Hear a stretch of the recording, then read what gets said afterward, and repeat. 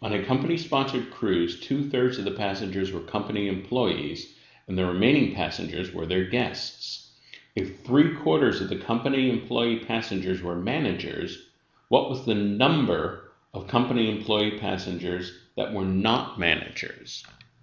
So if 3/4 of the company employees were managers, 1/4 of them are not managers. So 1/4 of 2/3, that would be 1/6 of all passengers fall into this special category of non-manager employees. And so if we knew the total number of passengers, we'd be able to figure out how many passengers were in this particular category.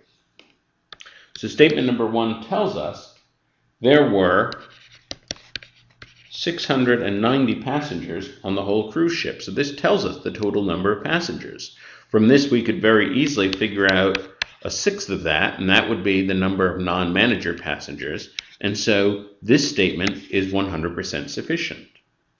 Now forget about that statement, move on to statement number 2. Statement number 2 tells us there were 230 passengers who were guests of company employees.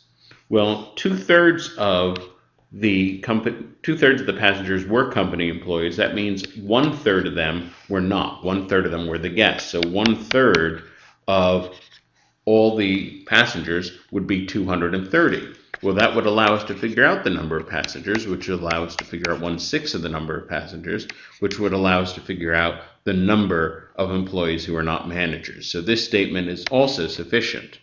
Both statements are sufficient. Answer choice D.